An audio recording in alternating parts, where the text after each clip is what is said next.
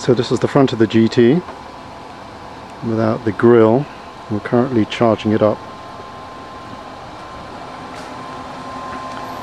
So the big white thing is the half of a Nissan Leaf battery pack. There's 24 cells there, 200 volts to go with the 200 volts at the back.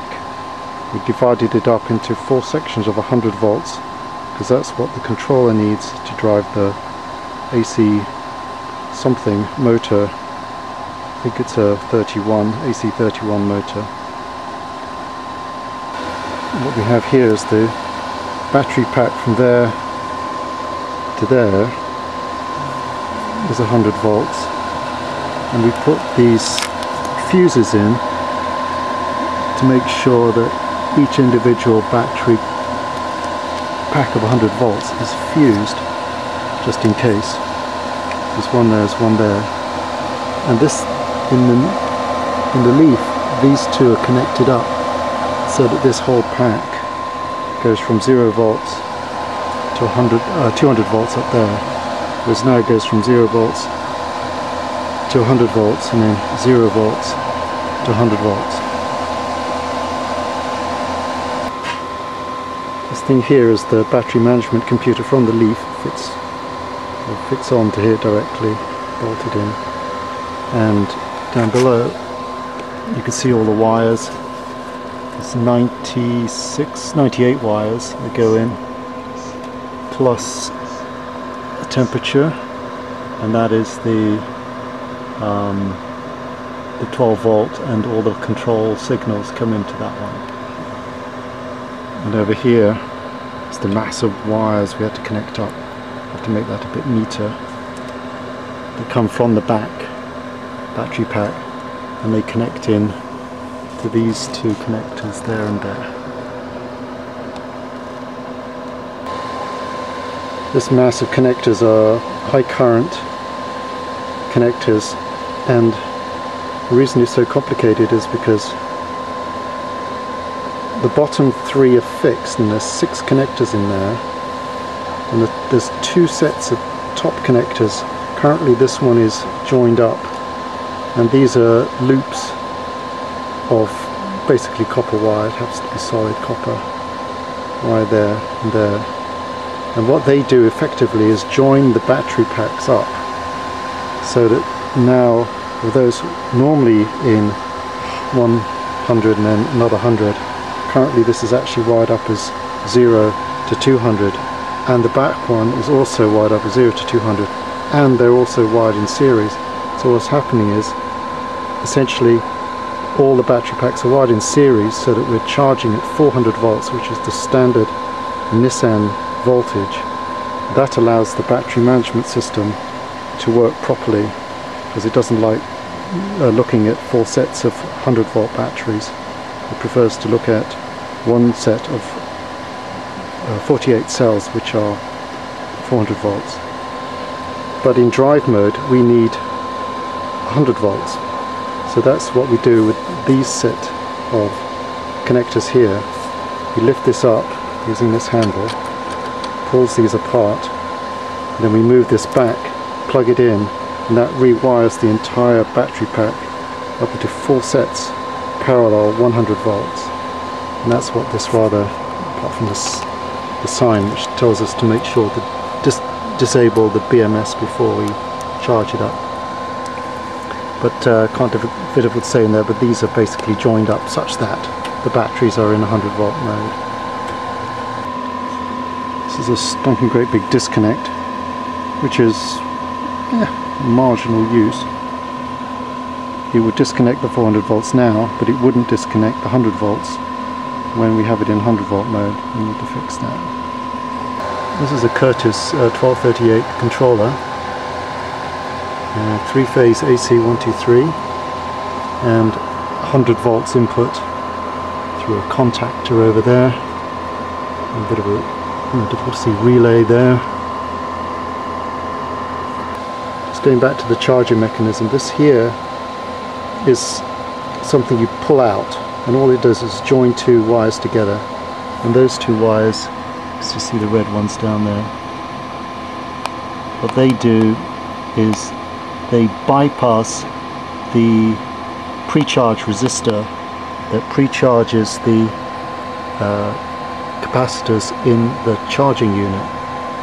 Which is over there. It's the thing making the noise at the moment. That's a Resistor charger charging at 400 volts. This thing here sitting beside the controller is the Resistor charger pre-charge resistor. There's 400 volts between these points and 0 volts, which is right there. And what that connector at the front does, this one here, what that does, it effectively shorts out this resistor. But that resistor is important to charge the capacitors in the charger, which is over there, prior to actually starting the charging system.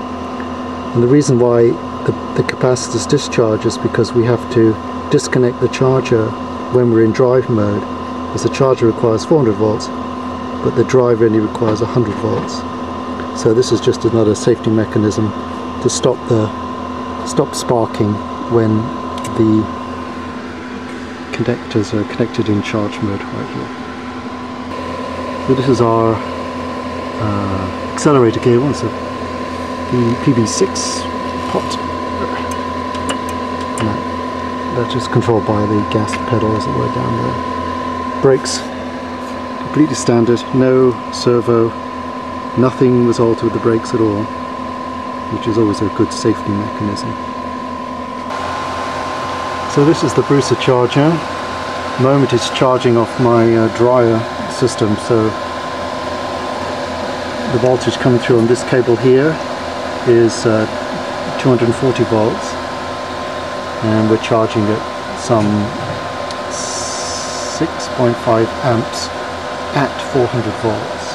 So that's about 2.3 kilowatts.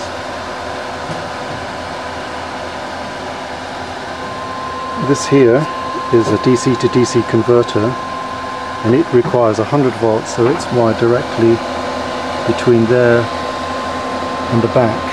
And this is 100 volts. So that is plugging into the DC to DC through these wires here, and out of the DC converter obviously comes 12 volts, and that trundles around here, charges this fairly small lead acid pack which runs the lights and the horn and the ignition, that kind of stuff. So this is only operational when the car is in drive mode,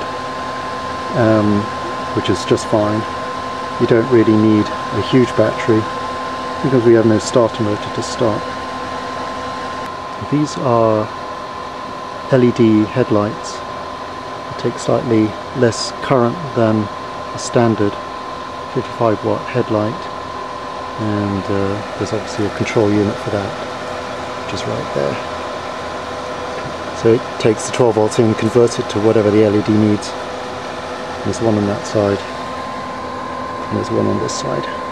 These LEDs are pretty bright. So since we're charging and the battery management system is here, the battery management has a computer in it, and it outputs CAN information. CAN information is being picked up by an ELM 327 device, and the Bluetooth connection, it's connected to this phone, and these blue lines represent the voltages on the battery. It's a bit unbalanced at the moment, but the scale on this is quite small, so they don't represent a huge variation in voltage. What we hope is the battery management system will eventually kick in and balance those cells. It shows no signs of doing it at the moment.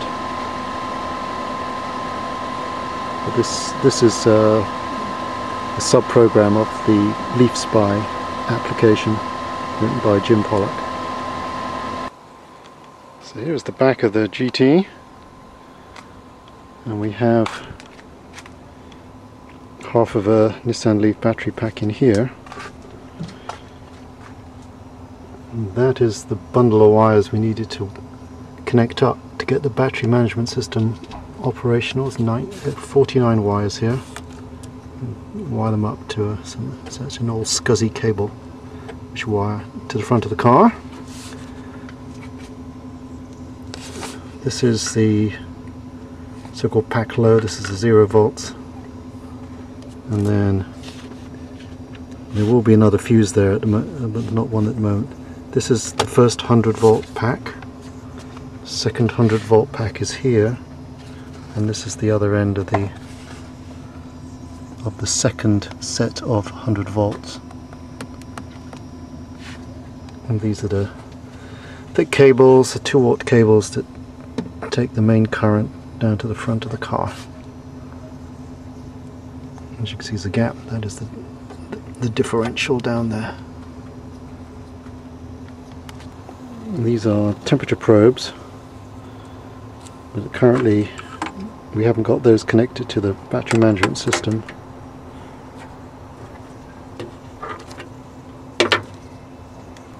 Now this pack fitted incredibly well. Just built this metal plate here, one on this side, one on that side. What we do, this black piece of metal here is part of the battery pack, and we've connected this to this. So this is such a small tray that this pack is sitting in, because you notice the bottom of the trunk was cut out. You can see the gap there. That's where the fuel line used to go in. The fuel tank used to be underneath here. So underneath the car, a little bit easier to see on this side. See those bolts, one pointing up, one pointing down. That's attaching the battery pack to that metal bracket, which is simply bolted to the car. We have a slight issue. Slight issue is at this point. Oh, it's difficult to see, isn't it? At this point here is quite close to the spring, but it's also far enough back. I don't think when the spring flexes it will hit that. You'd have to go up that distance.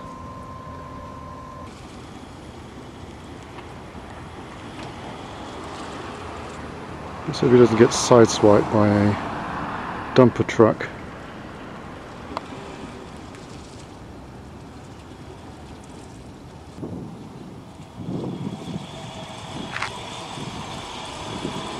Curious sound.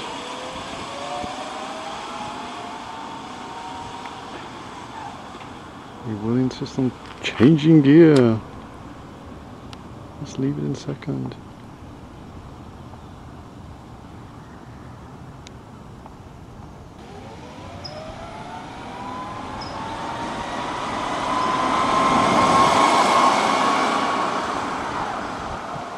That sounds pretty good.